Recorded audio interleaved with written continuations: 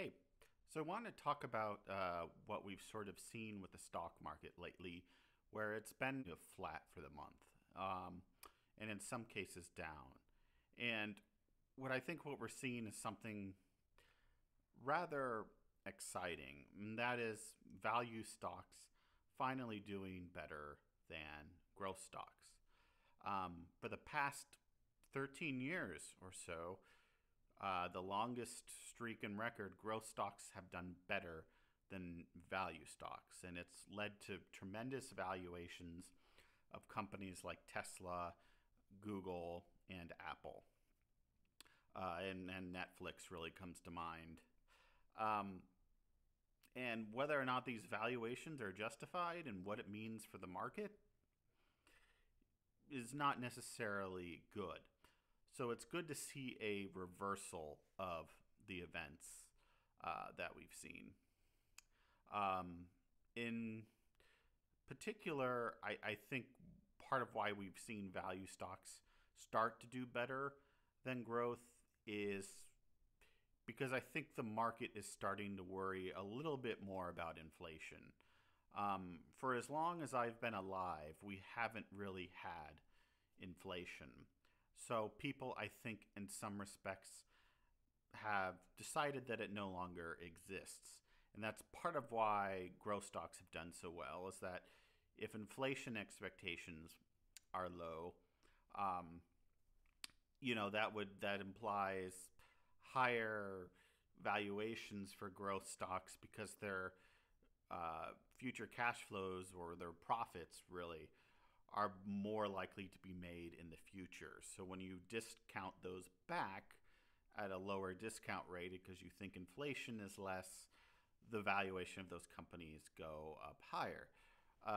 By contrast, value stocks, which are stocks in sectors such as the financials and energy, which have not done well over the past 13 years, those are more likely to do well during inflation because there are claims on assets or claims on real assets, especially if you're dealing with commodities. And I think that may be why Warren Buffett, despite disliking gold, invested recently in a gold miner. As to why the market is worried about there finally being inflation, I think it has to do with all the, of course, the fiscal accommodation we've had due to COVID. What happens when COVID goes away, but yet there's still all this money floating about.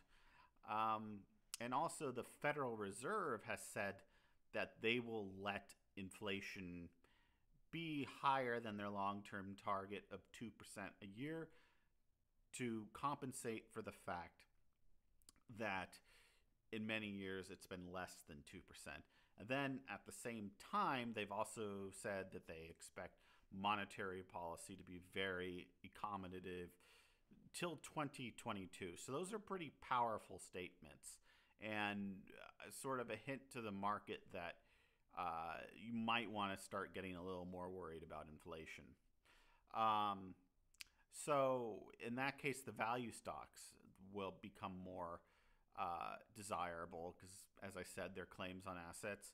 Historically, tobacco stocks have done very well in times of inflation, as well as energy. Financial stocks to some extent. I think Berkshire Hathaway will probably do better here. Um, but overall, I think that there are opportunities in stocks with higher yields, such as the tobacco stocks, um, such as some of the energy stocks, if you can be selective about it. But investors have been. It's funny, the stock market is expensive, but yet at the same time, you have these high yielding companies with huge dividends that investors don't seem to be taking up on because they're so infatuated with the future growth of companies. But I think, once inflation occurs and suddenly you really have a need for income that keeps up with that, those stocks will become more popular. And in the meantime, you can just lock in a pretty good dividend yield with value. So that's kind of a hot take. I'll probably have more views on this in the future, but I think a story that has not been reported much is that perhaps the behavior we're seeing is due to starting to worry a little bit about inflation. Okay. Uh, Talk to you guys soon.